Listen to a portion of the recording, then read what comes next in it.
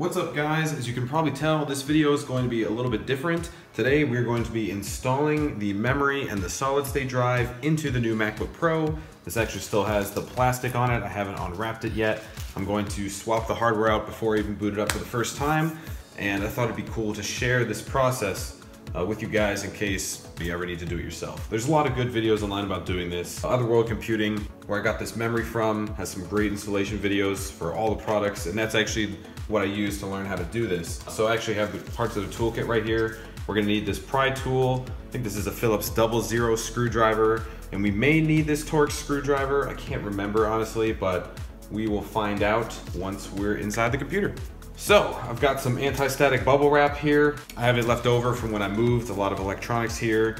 It's very important that you don't have any static electricity on you. You really should be grounded when you do this. I'm being a little less cautious, but you don't want to damage the computer when you do this. So let's get started. I guess what we're gonna do first is we're gonna take off the plastic. Oh man. Okay. We'll just throw that aside. There it is. Oh man, I don't want to get too many fingerprints on it. There we go. Brand new, right out of the box. Never booted up, so hopefully we don't break it. Now we're gonna start by removing the top 3 screws up here. Now these screws are gonna be longer than the rest of them. And we have a little tray, our solid state tray, that we're gonna use to place the screws in. Now you might have to apply some pressure when you're taking these out. You do not want to strip these. I repeat, you do not want to strip these screws. So make sure you're using the right size screwdriver. Make sure you're pushing down enough, not too hard, but make sure that the screw's actually turning and you're not just destroying the head of the screw, because you will have a very bad time if you strip the screw.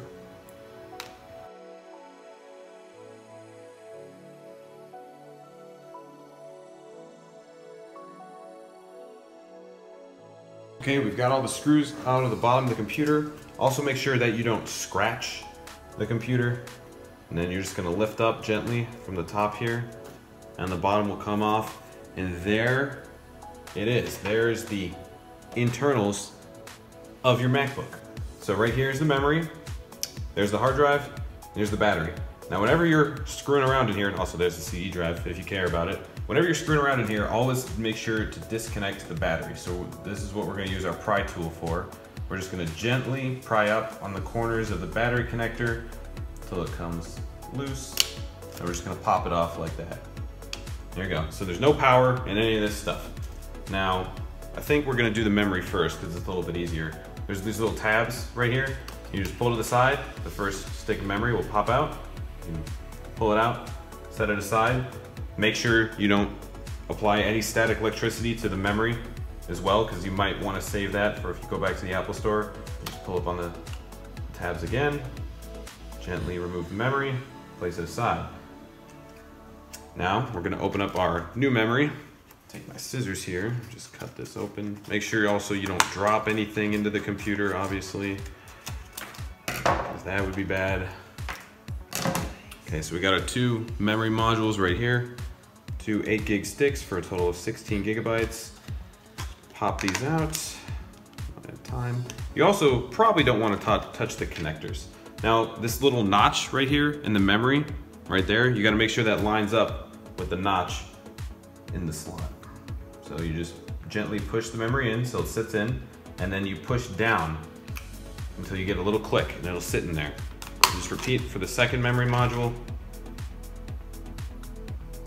Push it all the way in. Make sure the connectors are touching. Push it down. With a nice little click. And there we go, that's it. We've just doubled or quadrupled the memory in the system. These are, I think these might be, oh, these are 2 gig sticks. So we just went from 4 gigabytes to 16 gigabytes, quadrupled memory. Very simple. The hard drive's a little bit more in depth.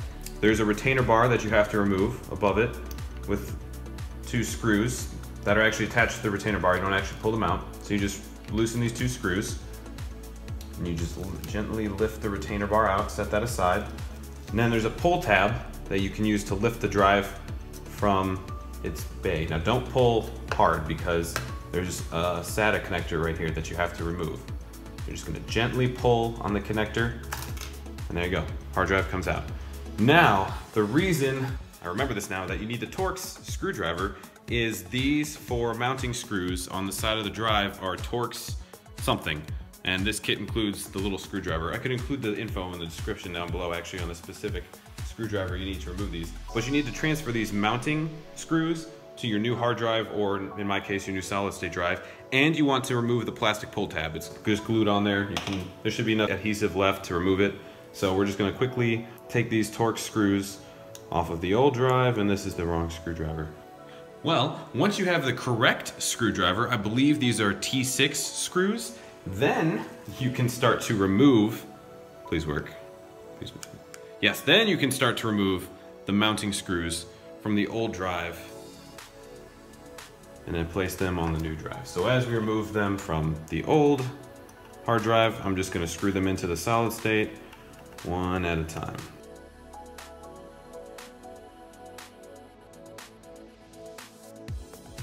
So there are all of the mounting screws.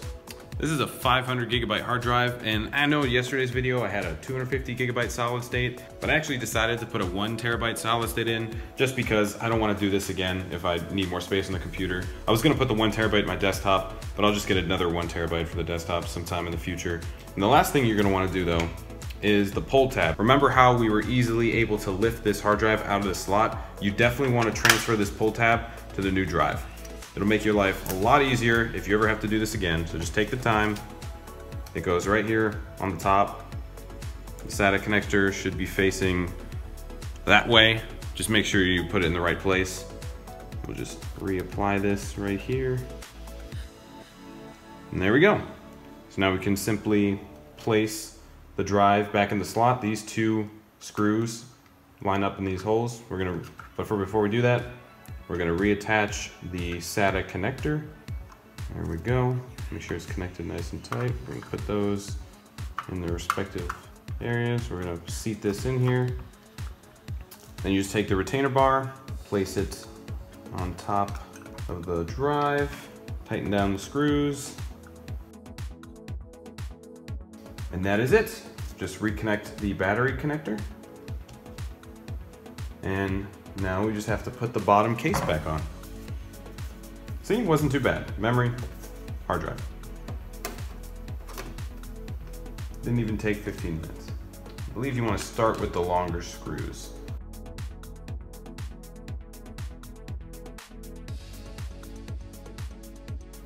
Once the screws are back in, flip the laptop over and hope that when you hit the power button, it chimes.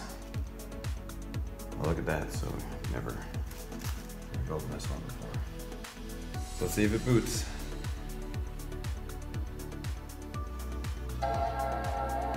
There we go. Now the SSD is blank, so it's not gonna do anything, but that's what you wanna see. If you get a black screen, beeping, something else, go back, recheck your work, make sure you're using the right type of memory, but that is how you install memory and a hard drive or solid state drive in the mid-2012 13-inch MacBook Pro. Now, since there's no operating system on the computer, you're gonna get this nice blinking folder icon. I actually have a Mac OS 10 or just OS 10 El Capitan installer, or Mac OS, whatever it's called these days, on this flash drive. So I'm just gonna plug this in, and we may need to restart the computer, or it might just boot from it, we'll see.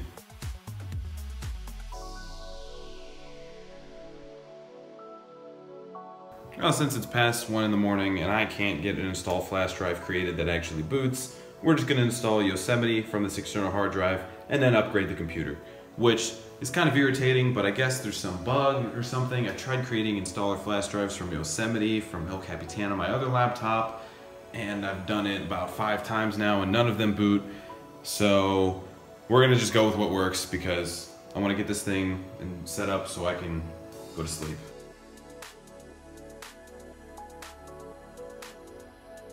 Now what I think is funny is something I probably should have mentioned in my other video is that you get a MagSafe port with these laptops. The new current MacBooks don't have MagSafe USB ports or standard USB ports. All they have is USB C ports. And personally, I think it should have included at least a MagSafe port so that when you trip on the cable, it doesn't yank the computer to the ground. And also for security reasons, because if you're plugging your laptop in at like airports or just some untrusted location, you're now plugging in a cable that can also carry data to your computer, which is probably not the best thing. But let's get this thing plugged in.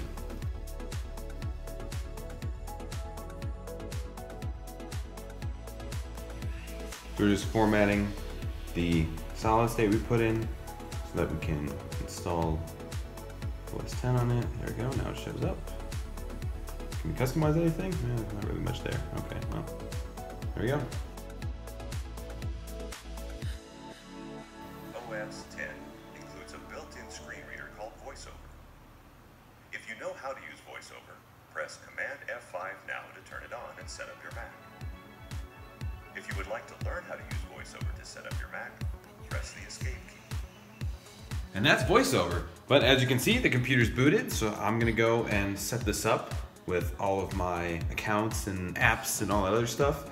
But I hope you guys enjoyed this video. If you did, please like it, give it a thumbs up down below, subscribe to the channel, and let me know if you like these kind of videos. Maybe I'll do more of them, and I will see you guys later.